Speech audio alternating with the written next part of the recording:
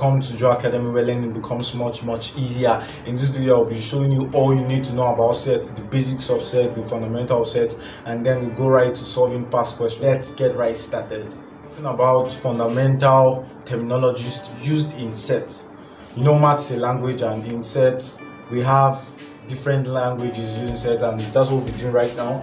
We have universal sets. Now this is a set that contains all elements, and it is represented as this is the symbol used to represent it. So if you have a universal set, all numbers from 1 to 10, so we have 1, 2, 3, 4, 5, 6, 7, 8, 9, 10.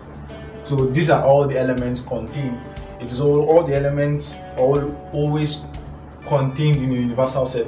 And next we move to subsets. Subsets, this is a set gotten from the universal set. So if I pick some element from this universal set from 1 to 10 and I form a set with it, it becomes a subset of the universal set. So let's say we have a subset A, and we have 3, 5, 9, 10. If we look at subset A, all the elements in set A are derived from the universal set. So we can say A is a subset of the universal set. We will pick a set B, and we have 7, 3, 11. Looking at this set, we have 7 in here, we have 3 in here, but we do not have 11 here. So we can say B is not a subset of the universal set. So these are basic terms we use in set theory. So we'll move on to power set. Power set has the formula 2 raised to the power of n. So now we look at all the elements. If they say find the power set of A, we look at all the elements in set A. That will be our n. The number of elements in the set is our n. So now find the power set of A. We count all the elements in set A, 1, 2, 3, 4, and then the power set becomes 2 raised to the power of 4, and 2 raised to the power of 4 is what? 64. If we are asked to find the power set of the universal set, we count all the elements 1 down to 10. The power set becomes 2 raised to the power of n. N is the number of elements, 2 raised to the power of 10, which is equal to 1024. So this is what happens when they tell you to calculate the power set. Next, we'll move over to solving questions. We'll be asked to find the union, the intercept, power set, the complement or prime of a particular set, and then we'll also learn how to interpret and evaluate set elements. We have the universal set to be x is greater than 1, less than 10. So interpreting it, we have the universal set equal to, now we use a curly bracket in set. We do not use this type of brackets, neither do we use this type of bracket. They are not accepted. We only make use of curly bracket. So now our universal set x must be greater than 1. It means we'll have values from 2 upward. Now if the second condition is x must be less than 10, it means we will not have 10 as part of the element of the universal set. So we have 2, 3, 4, 5, 6, 7, 8, 9. Moving to P. We write our curly bracket. X is greater or equal to 3. It means that in this set we could find 3 because we have been given a condition equal to. So it starts with 3. Then looking at the second condition that will guide us through is x is less than 7. It means in this set we will not find any elements that is 7 or above. It must be less than 7. So we have 3, 4, 5, 6. This is where it stops for P. And then for Q,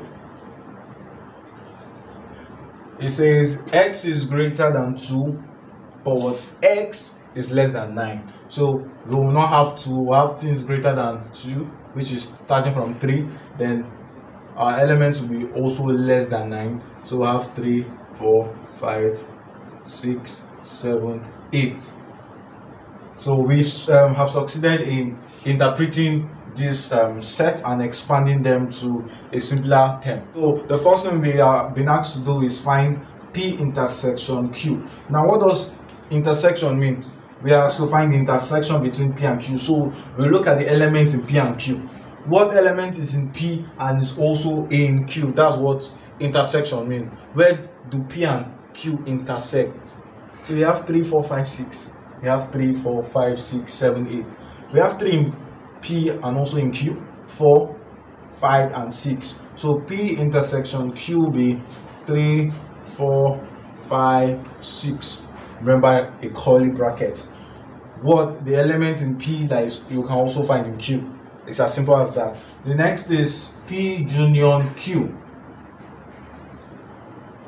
Now, what this means is you carry all the elements in P and take all the elements in Q and put them in one set. But the thing you need to be mindful of is that if you find two elements that are the same in P and Q, you just take one of the elements.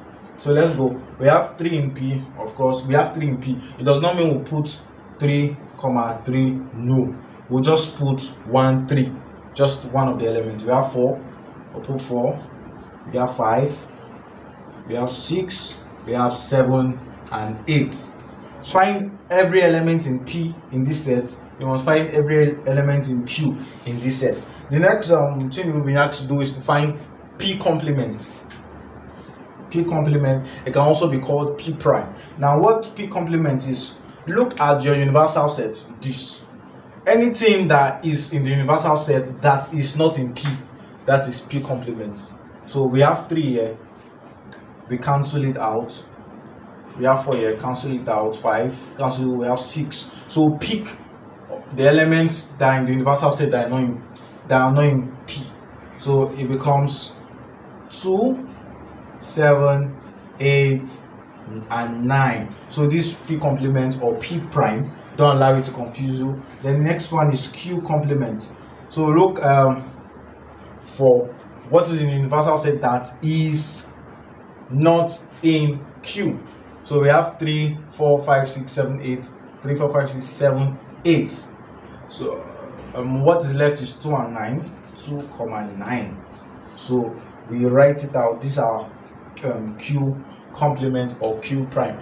The last but not the least is the power set of the universal set. Remember, the power set is giving us 2 raised power of n. Let's count the universal set, the number of elements in the universal set. 1, 2, 3, 4, 5, 6, 7, 8. It means the power set will be 2 raised power of 8, and 2 raised power of 8 is equal to 256. So this is the power set of the universal set. And these are many more you learn on this channel. If you are yet to subscribe, make sure you click on the subscription button and on the notification bell to get notified each time we post the content. In our next video, we'll be solving intersection, union, complement, power sets. We've talked about universal set, basic terminologies in set. We've talked about subsets. In our next video, we'll be talking about Venn diagram. We'll be solving questions on Venn diagram. So make sure you subscribe. And I'm sure a lot of your friends, a lot of your classmates, they need to watch this video. Make sure you share it to your friends. Thanks for watching. Bye for now.